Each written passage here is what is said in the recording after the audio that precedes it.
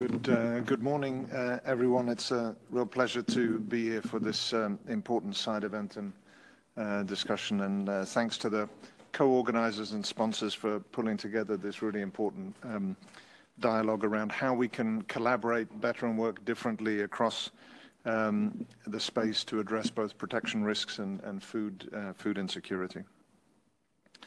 As the Emergency Relief Coordinator, Martin Griffiths, has commented and stressed, hunger and food insecurity have continued to rise over the past year, while we also know that protection risks and displacement have been key drivers of humanitarian need over the past decade.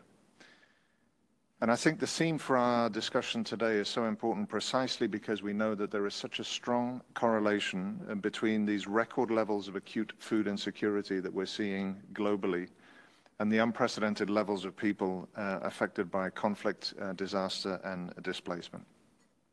Conflict and insecurity, according to the most recent global report on food crisis, remain the biggest driver of food insecurity in 19 countries or territories where more than 117 million people were living in what we call IPC 3 plus, so crisis levels or above.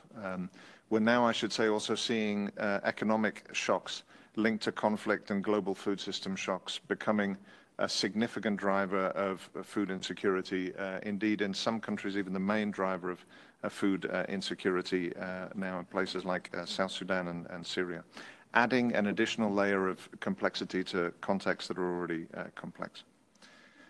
Colleagues, we all know from our experience that food security is closely tied to a person and a household's ability to generate income. In many cases, particularly in sub-Saharan Africa, this income often comes from agricultural livelihoods. And when these agricultural livelihoods are compromised, are damaged, are disrupted by conflict or disaster or displacement, the impact on household food security can be immense, with then a serious flow-on, knock-on effect in terms of increased protection risks, right? So this relationship between these two issues, I think, is fundamental for our shared understanding. What does it mean then for individuals and communities who find themselves in this situation?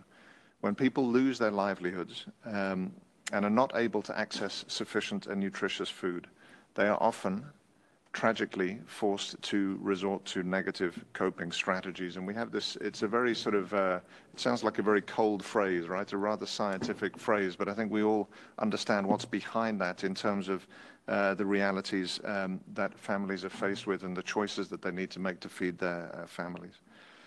These choices can often then increase risks to safety and dignity.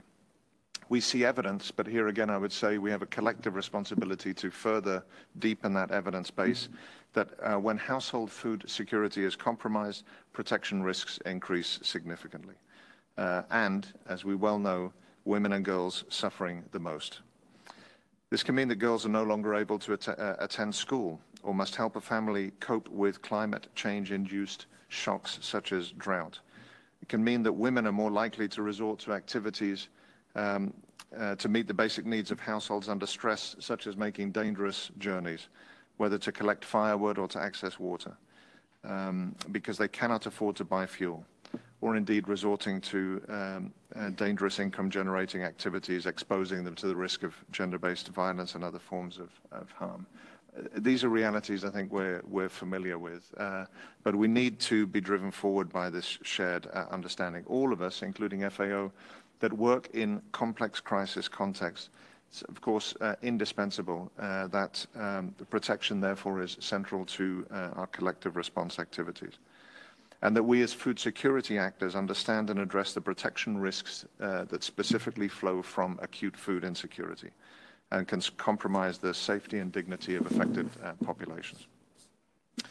There are two key areas which FAO sees as critical to embedding centrality of protection in our responses in these complex food crisis contexts. The first relates specifically to how, as food security actors, we work in these settings. When working with highly vulnerable populations who are suffering acute food insecurity, we must, as a starting point, fully understand vulnerabilities to protection risks and to ensure that we are working with these populations, that as we're working with these populations, we're adopting an approach which, at a minimum, does no harm, but which protects and respects safety and dignity. This is incumbent on all actors, not just specialized protection agencies, not just FAO, although we indeed do take this responsibility seriously indeed.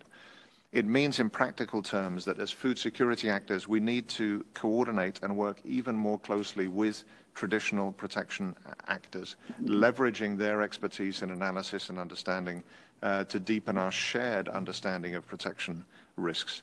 This can be through improved coordination between cluster mechanisms. Great to see colleagues from also the Global Food Security Cluster here in this important discussion today, which is being chaired obviously by the Global Protection Cluster. I think these types of stronger partnerships between UN entities and obviously between NGO protection actors as well to improve protection outcomes and interventions is key.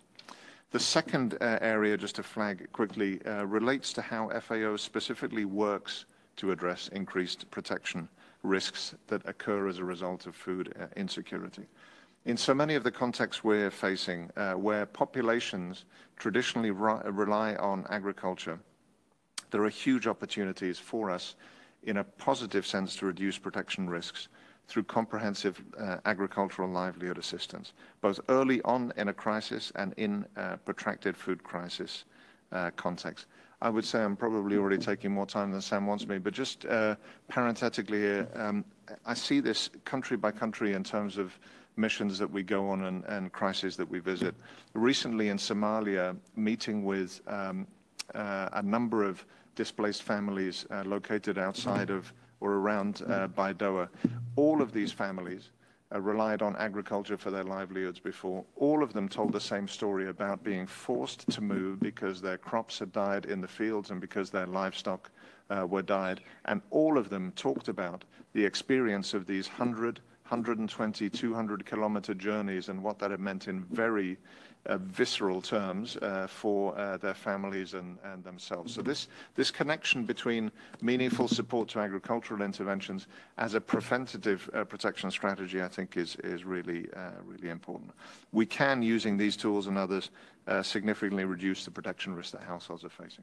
I could talk about all of this for a long time, but let me stop here because I'm very, very keen to hear, as I know the panelists are, on the experience that will be shared by you in the room and by colleagues online. So thank you again for this opportunity. Thank you for hosting the event.